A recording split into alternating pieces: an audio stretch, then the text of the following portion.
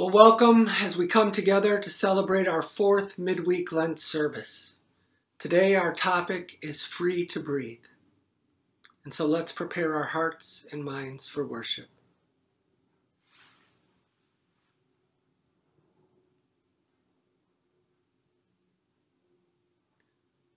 We gather today in the name of the Father, and of the Son, and of the Holy Spirit. Amen.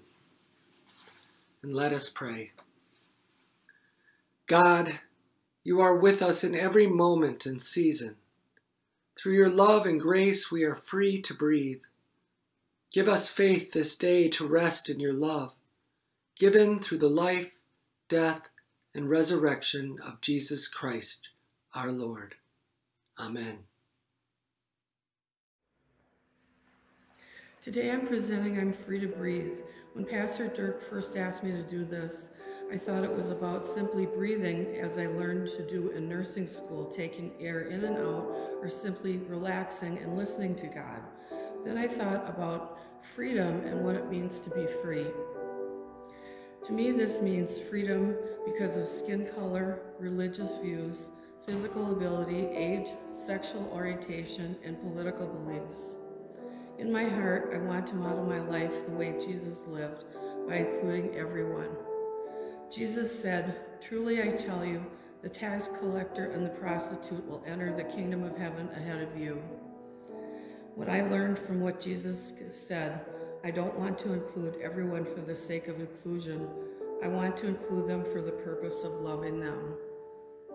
I live with several health issues. I still embrace the grace and joy of my life with caring for others, my garden that I love, enjoying pets, and sewing for myself and various charities and the state fair. The tough things in my life are balanced with the grace God gives me and joy. What I know about Jesus is that he struggled, he argued, he protested, he was compassionate, he was a teacher, and he was kind, and mostly he was kind. In the season of Lent, I want to learn to be mostly kind. In this pandemic, I have found my patience being stretched, and I find it necessary to do some deep breathing and relax and breathe and think more kind thoughts. Free to breathe. Now, I don't know about you, but after living in a world where we have an airborne virus running rampant, and the murder of George Floyd last summer, where we heard "I can't breathe," I have found myself focusing a lot more on what it means to be free to breathe and what it means just to breathe. And I've focused a lot more on breath in the last year than I normally do. In my acting training in college, we were taught that when you are getting into a character for a show, to strip everything else away. Don't think about what you have to do on stage. Don't think about what you have to say. Just focus on breathing. Get back to that core of what it means to be a human. Focus on your breath. And then once you've sat with that for a while, slowly add everything back in. Now, I haven't been in any shows recently or done any acting recently, but I found that I've been using this exercise more and more, especially in the last year, when everything around us just gets to be so overwhelming, to just take a step back and just breathe.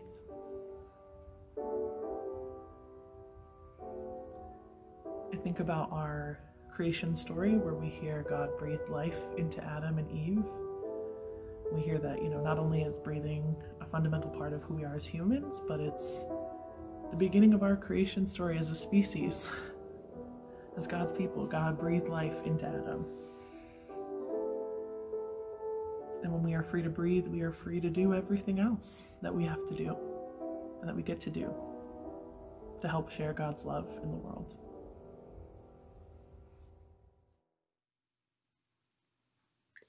Our first reading comes from the second chapter of Genesis.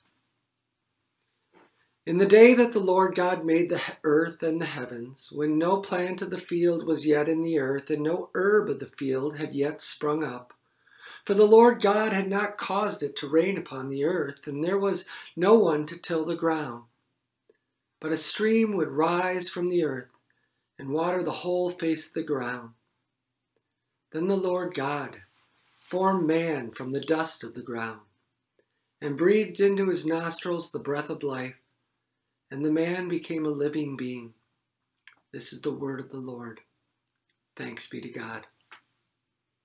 Our second reading comes from Psalm 150.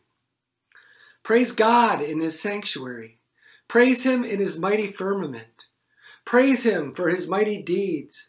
Praise him according to his surpassing greatness. Praise him with trumpet sound. Praise him with lute and harp. Praise him with tambourine and dance. Praise him with strings and pipe. Praise him with clanging cymbals. Praise him with loud clashing cymbals. Let everything that breathes praise the Lord. Yes, everyone, praise the Lord. Grace to you and peace from God our Father and the Lord Jesus Christ. Amen. Now in the beginning, creation began simply enough with God breathing over the waters and declaring, "Let there be light." Then, soon after, God formed man from the dust of the ground and breathed into his nostrils the breath of life, and the man became a living being. A living being now free and capable of breathing on his own. Now, I don't know about you, but for the most part, I take breathing for granted, as it's not something I've really spent a whole lot of time thinking about over the course of my life. And yet, I know that for many people, it is something they are concerned about on a daily basis. I just walk into any care center around town and you will see numerous people either in bed hooked up to an oxygen tank, or else dragging around a portable air container that allows them to breathe. Allows them to not only to breathe, but to live. And I think we all realize that if we can't breathe, we will soon die, and that there's just no getting around this. So why then do some people feel the need to tempt this core tenet of life by placing themselves purposely in a position of vulnerability? I'm thinking about people like Harry Houdini, who over and over again performed stunts that forced him to hold his breath beyond what was safe, just to add an extra layer of danger to his great escapes. And while Houdini's death was not a direct result of not being able to hold his breath, it still boggles my mind why he did what he did for so long in the first place. Then on the other hand, there are people who don't put their own breathing on the line, but rather seem to have no qualms about going out of their way to endanger the lives of others. As we all know, right now Minneapolis is at the epicenter of the world's attention, as the case against former officer Chauvin gets underway in the death of George Floyd. Now, who knows how this case will play itself out? But I think it is safe to say that anyone who has seen the video of George Floyd lying in that street gasping for breath for over 8 minutes while crying out to officers that he could not breathe feels that this incident could have been handled differently. Handled differently regardless of what George Floyd may have done. Now, yes, people need to be held accountable for their actions. But at the same time, I don't think any of us really believe that justice was actually served on that day last May. Because on that day, George Floyd had his freedom denied. His freedom to breathe. And seeing Floyd struggle while these 4 officers seemed so nonchalant only adds to the injustice of it all. No wonder there was such an outrage. And not just outrage here in Minneapolis, but across the country and even the globe. Because down deep, we can all probably place ourselves in Floyd's position. Maybe not as a black man, but certainly as someone who not only can sympathize, but also empathize, really feeling what he must have been going through as he gasped for breath and cried for help. Now, it is definitely a shame what happened to George Floyd, as no one should have their right and freedom to breathe taken away from them for any reason. Because we must always remember that it was God who breathed life into us so that we might live. To live in harmony with one another, and also to come together in worship and praise for the one who gave us this gift of life in the first place. Now, this past year has been tough on so many of us. We've been sequestered away from friends and family. Our work and school and retirement routines have been turned upside down. And I've even heard many people express this time as suffocating. It's as if we've been denied the freedom to breathe and live fully. But things are starting to change. Many of us have had one or both of our vaccine shots. The governor has begun loosening many restrictions, and ever so slowly we are beginning to breathe in normalcy once again. And for this, we should give thanks. Thanks for the hard work of our elected officials. Thanks for the men and women on the front lines who worked and continue to work so tirelessly, both searching for a cure and caring for the sick. And thanks to God. Thanks to your God who created you in the first place, cared for you enough by entering into the world as Jesus, and continues to sustain you through the power of the Spirit working in and through people just like you. So today, feel free to take a deep breath and then feel free to share a prayer of thanks. To share a prayer of thanks and maybe even to sing out a song of praise. Yes, let everything and everyone that breathes praise the Lord. Not just today, but every day.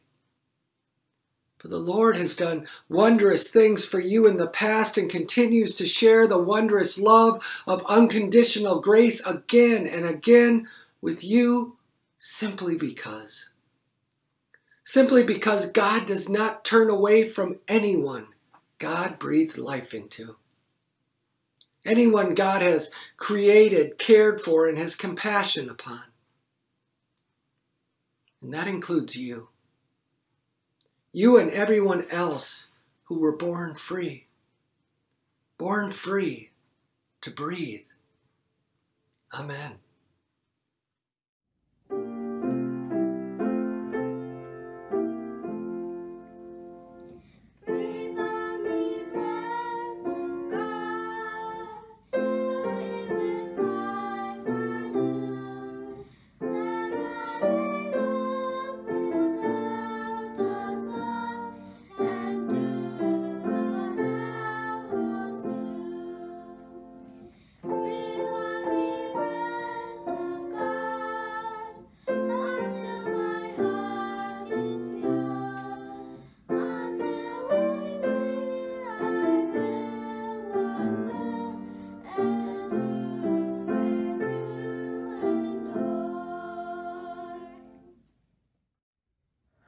The breath of God's Spirit is constantly blowing in the lives of believers. It's continually flowing.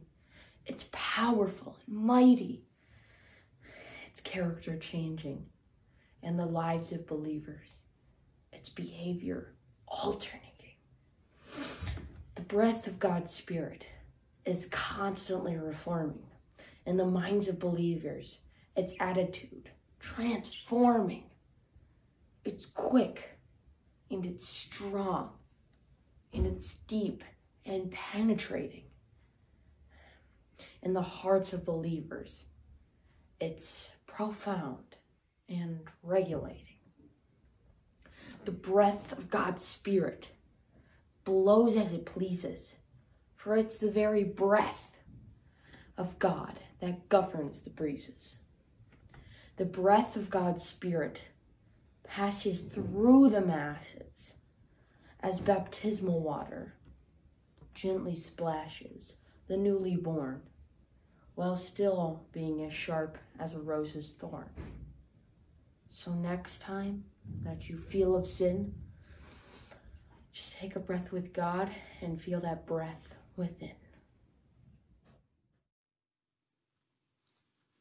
At this time, I invite you to join me in praying as Jesus taught us.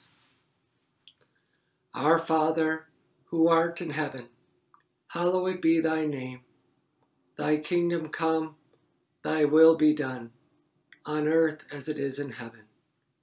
Give us this day our daily bread, and forgive us our trespasses, as we forgive those who trespass against us. And lead us not into temptation, but deliver us from evil. For thine is the kingdom, and the power, and the glory, forever and ever. Amen. Now I invite you to receive the benediction. The Lord bless you and keep you. The Lord make his face shine on you with grace and mercy. The Lord look upon you with favor and give you peace. Amen.